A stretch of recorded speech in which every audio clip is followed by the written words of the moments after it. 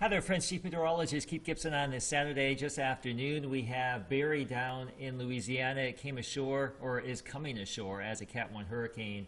You can see the swirl there. A fairly disorganized system as far as things go, where most of the rain and heavy wind to the east and southeast of the actual center, which is west of Baton Rouge there. But the rain really beginning to pick up from New Orleans east towards Gulfport and Mobile, and that's all going to pivot back to the north as we go throughout the course of the weekend. So the late morning track on the remnants of Barry will take it through Louisiana. It's a little bit west now, a little bit west, and eventually up into Arkansas and Missouri. So we stay on the eastern side of it for the next couple of days. Now, as of early afternoon on the Saturday, locally, we have a mix of sun and clouds across here, or across our area, breezy conditions, but not a lot of rain in general. We do have some showers and storms beginning to perk over there in Alabama, and a rain shield trying to come on in south of Philadelphia. So still a chance for some pop-up showers and storms throughout the course of the day, in addition to perhaps some of those steadier rain showers later on.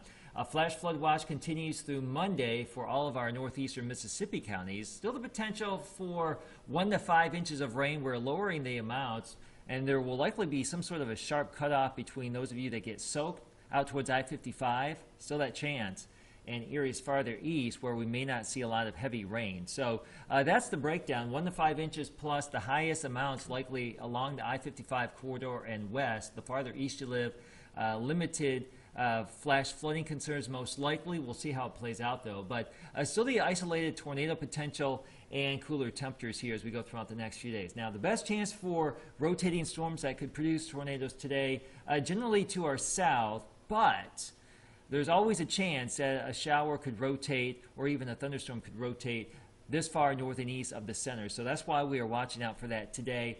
Tomorrow, still the risk around. And I think tomorrow's actually going to be a better day for tornado development if we're going to get it here across North Mississippi. The official outlook from the Storm Prediction Center is basically west of 55, but I would argue we may want to shift that farther east. So we will be on guard for that on Sunday. Also Monday too, we may want to shift the official outlook farther to the east. That would include more of North Mississippi, just the heads to bet. So that's a possibility as we go throughout the next couple of days. So in the near term, we have the remnants of Barry down there in Louisiana. We will have these little rain bands and storm bands come on through here for the rest of today and tonight. A lot of this will tend to pulse down, I think, as we get into the overnight hours.